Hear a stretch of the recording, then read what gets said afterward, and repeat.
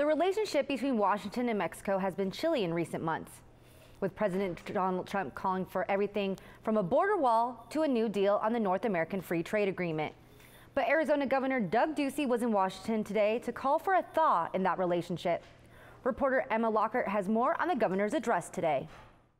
We're believers in free and fair trade, and as governor, I want to do everything I can to build the quality of life in the state of Arizona. Quality of life that relies on a strong trade relationship with Mexico. That was a message Governor Ducey delivered at a conference at the Wilson Center today. The upcoming renegotiation of NAFTA remains a pressing issue for the governor.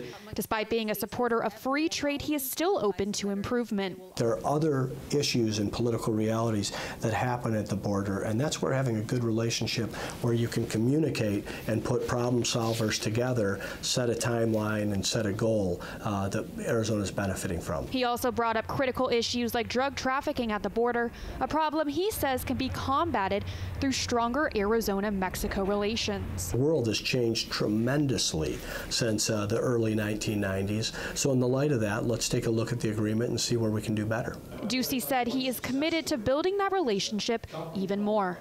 In Washington, Emma Lockhart, Cronkite News. Governor Ducey will join business leaders and policymakers at the Arizona-Mexico Commission Summit in June.